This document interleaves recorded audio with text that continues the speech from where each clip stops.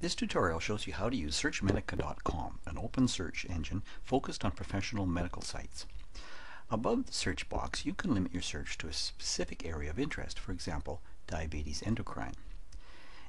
If you highlight an area and then enter your search terms, all your results will be in that medical area. As you type, SearchMedica suggests terms. Leg ulcer rather than leg ulcers.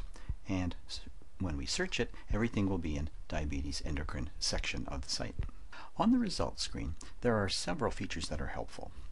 Above the list of resources found, there are types of resources. For example, patient education or practice guidelines. If you click on one of these, you will limit to that type of resource. On the left are suggestions of ways to broaden or narrow your search, as well as a list of useful sites. I'm going to choose patient education.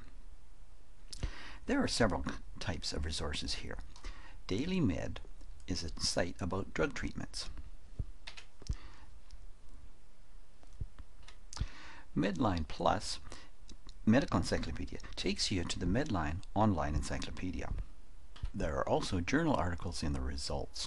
I can tell this is a journal article because at the bottom it shows PubMed, which is the online version of Medline, a medical journal database. At this stage, now that you have the citation, Neurology, Volume 72, you would go to your journals list at your library and find whether your library has that journal.